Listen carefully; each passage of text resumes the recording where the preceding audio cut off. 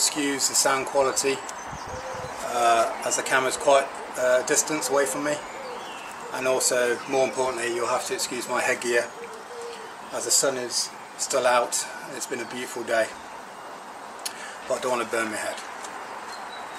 So, starting off, we're going to go into Wuji posture. I'm not going to spend too much time, as you all know how to do it, but connect with the ground, crown reaching for the stars, release the pelvis, lengthen the spine, release the belly, and start mounting the body's tension into the earth.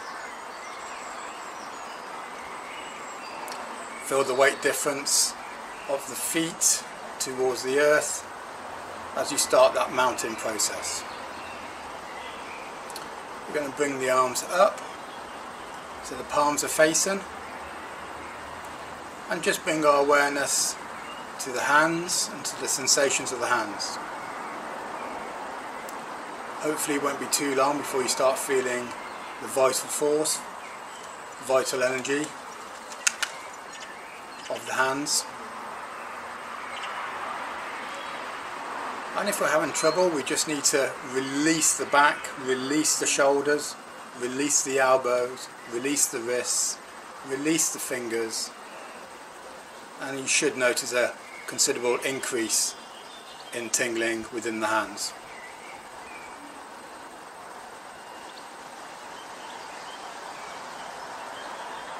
And as this increases, what we're going to do, we're going to slowly expand this Taiji bubble and contract the bubble. Expand and contract. And now we're going to bring in the breath. As we open up, we're going to breathe in, and as we contract, we're going to breathe out. In through the nose, out through the nose if possible, although it doesn't really matter. We want to get to an optimum distance, so when we start to really expand the energy, you want to feel the strength in between the palms, and you'll feel that from the resistance as you start to play around with it. So some of you might have your hands quite close, some of you might actually be expansive and the ball quite big. We don't want to make it too big so we lose connection of the energy between the hands, and we don't want to make it too intense by having them too close. So it's sort of like a sweet spot, but you should feel a nice resistance and a nice bounce within the hands. So once you've got this distance correct, again, release the back, release the shoulders, release the elbow, release the wrist, release the fingers, and really zone into that vital energy within the hands.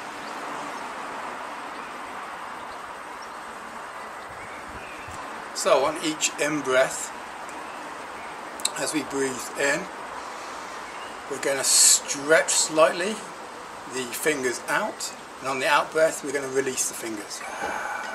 So it's like a pulse in time with the breath. Stretch on the in-breath, release on the out-breath. And you can have a slight body movement if you wish, you don't have to. So this stretch is like more of an internal stretch. It's not like a yoga stretch. It's like you're stretching the bone inside your fingers. And what that does with relaxation is connect to your fascia, which means the energy can travel through a lot more efficiently, so you'll get more sensation along with the breath.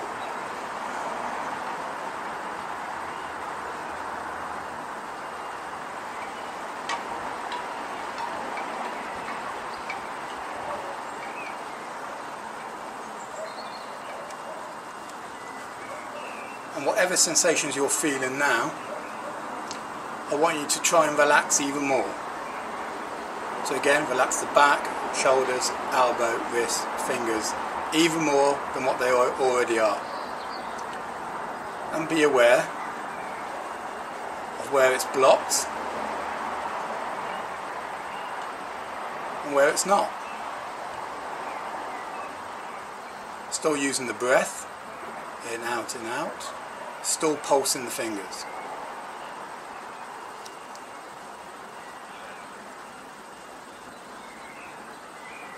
And once we've done 5 minutes of that, 10 minutes even, you can then go on to feeling the energy, or being aware of the energy in between the hands.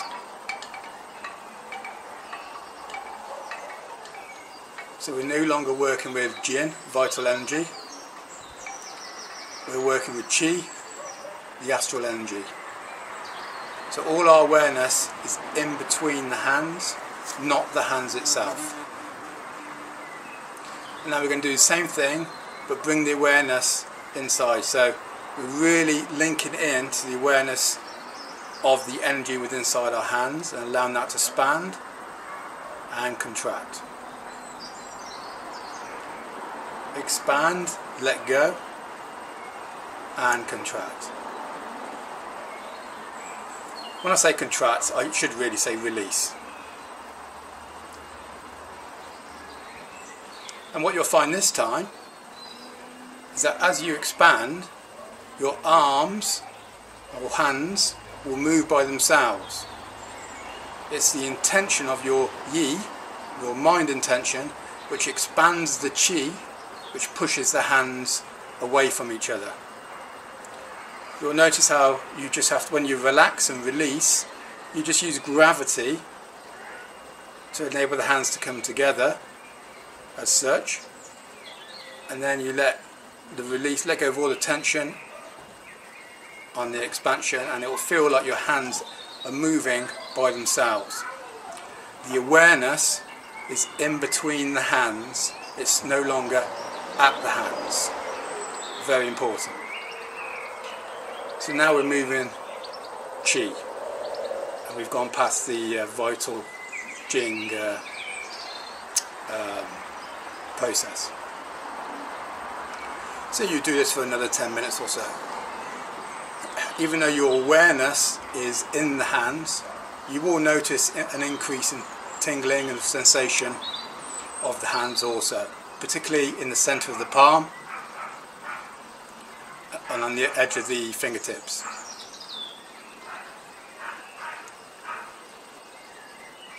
And for most people that's enough, and you can bring that awareness in to your breathing, which I showed you last time.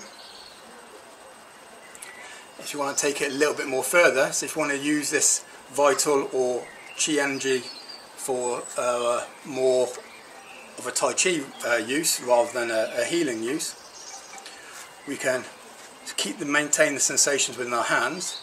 So our hands are here, and we just turn the palms over, and we're going to drop the spine, stretch the spine open, sink into the feet and draw the energy in. So you're pulling the joints in. Okay, that sounds a bit strange, but it's like if you've got hold of a railing, an iron railing, and you pulled your shoulder back, your elbow back, your wrist back, but you still held onto the railing. It's a similar sensation. The only difference is you're not holding onto the railing, obviously. And on the reverse, you're pushing out, so it's like you're pushing the joint open, pushing the shoulder, pushing the back, pushing the shoulder, pushing the elbow, pushing the wrist, and pushing the fingers out when you do the reverse. Okay, so when you bring it in, it has a magnetic quality, and as you send it out, it has a electric quality to the qi. So it's still the same qi, but it has a different quality to it. So hopefully when you practice this a lot, it's very obvious the electric and magnetic sensations and feelings. You won't find, if the body is tense in the chest, abdomen, legs and so on, then you're going to find this a little bit more difficult. So at the same time you're constantly relaxing and letting go of tension through the body, even though your intention is focused on the drawing in of the joints and opening of the joints. Okay, so don't get confused. we're not using tension at all. We're using our mind, our yi, to pull the joints in.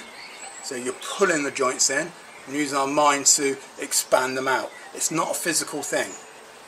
There's no tension within the external muscles. You're very relaxed, but you've got this internal fascia connection which allows the energy to flow. So even though my hands may, on video, I don't know what they will look like, but on video they might look like they're slightly tense, but they're not at all. They're completely relaxed. All I've done is done an internal stretch within the bone structure. That's what I do with my yi, my intention. So we're going to have a slight rise and fall as we do it on the legs as well, bending from the qua. So you've got your ball again. You've created your vital energy within the hands. You've then changed the awareness to the energy between the hands, which is the chi and the astral energy. And then we're going to turn the palms over. We're going to sink down slowly into the feet, but pull the joints in, and we'll fall into the floor. This is your magnetic. And then we're going to expand and push the joints out to all the way. And I want you to think and expand all the way as far as the mind will go. So you're drawing into the earth by pulling in the joints. Remember, it's not a physical pull. And then you expand the joints open. Pull in and expand. So as long as we've maintained this feeling of chi, the astral chi, the feeling of energy within our hands, not the hands itself, you're going to get a really good sensation from this. And just like it before, as you felt like the hands were moving by themselves when we did the ball, you'll find that as soon as you change the intention of the mind, as you start to pull the joints in and draw in and sink into the floor, you'll feel that the arms are moving again, all by themselves. It takes a bit of practice. So we're pulling in and expanding out.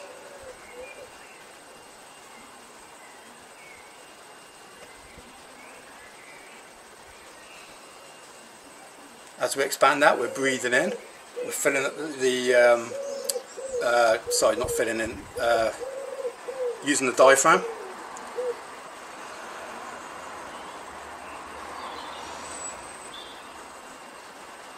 And then release.